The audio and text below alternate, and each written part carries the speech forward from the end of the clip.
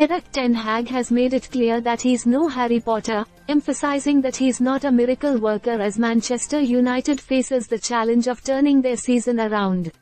Following their disheartening 3-0 defeat to Liverpool, Ten Hag addressed the media, stating, "It's not like I'm Harry Potter," highlighting that success in football doesn't rely on magic but hard work, strategy, and consistency.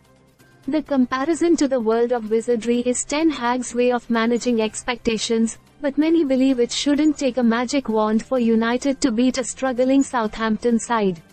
Southampton is currently one of the weakest teams in the Premier League, languishing at the bottom of the table, and this upcoming fixture should provide United with a perfect opportunity to bounce back. After a shaky start to the season, where Manchester United secured only 3 points out of a possible 9, questions are beginning to surface about Ten Hag's long-term ability to lead the club to success. But despite the pressure, the Dutchman remains composed, insisting that patience and persistence will eventually yield results. Fans are undoubtedly disappointed with recent performances, and comparisons to former managerial candidates like Mauricio Pochettino are inevitable. Pochettino, known for his tactical brilliance and success, was once considered a potential replacement for Ten Hag. However, as that ship has sailed with Pochettino now coaching the United States, United's focus is fully on Ten Hag to guide the team forward.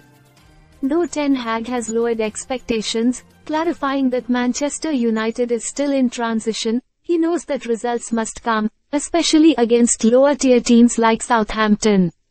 A victory at St. Mary's is not only crucial for boosting the team's morale but also for keeping faith in Ten Hag's project at Old Trafford. Should United fail to deliver against Southampton, serious questions may arise about the manager's future, no matter how grounded in reality his approach may be.